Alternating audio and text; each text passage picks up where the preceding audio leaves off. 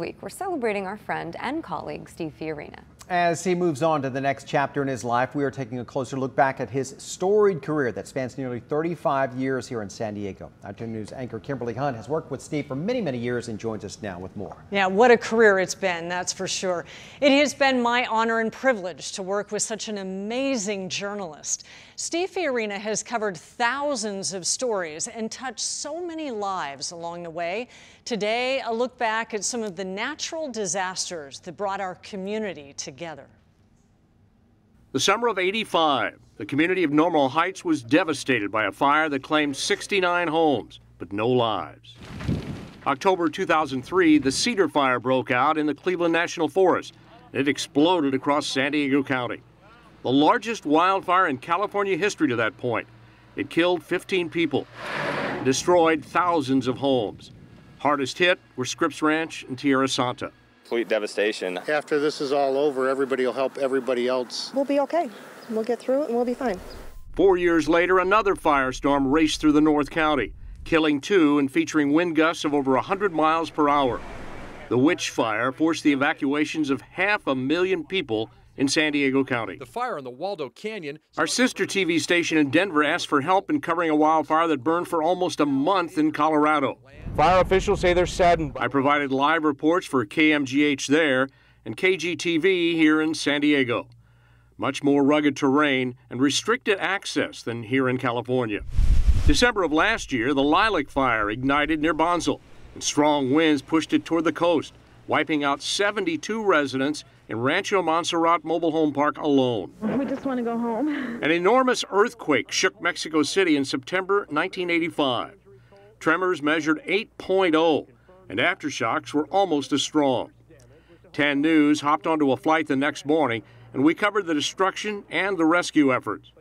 We had just paused after a full day of shooting, our batteries depleted and being recharged, when another aftershock rumbled through. Everyone in the hotel where we had set up base emptied into the street at a dead run.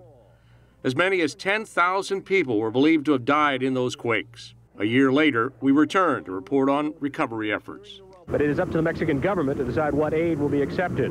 We drove to the Northridge quake, which hit in January 1994, magnitude 6.7, killing 57 and injuring 8,700.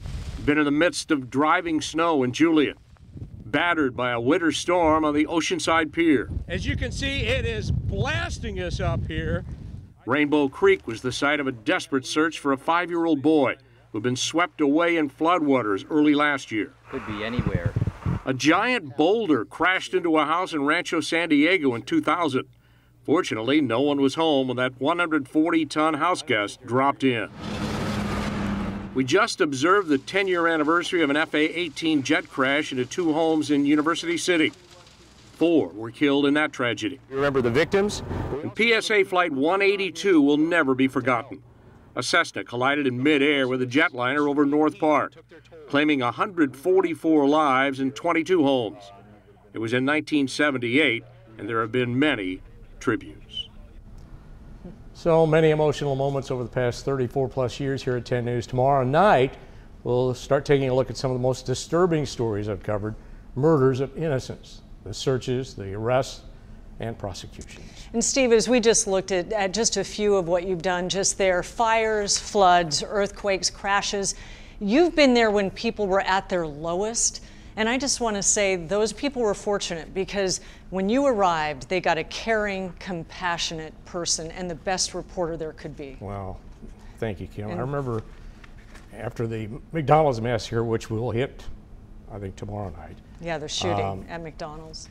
Pat McCluskey, the photographer, and I on our knees in a living room of 40 family members of a little boy killed there. Just heartbreaking.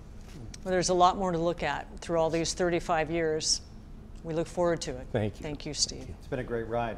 Yeah, For sure. I can't wait to see much more to come this week, Steve. Thank you.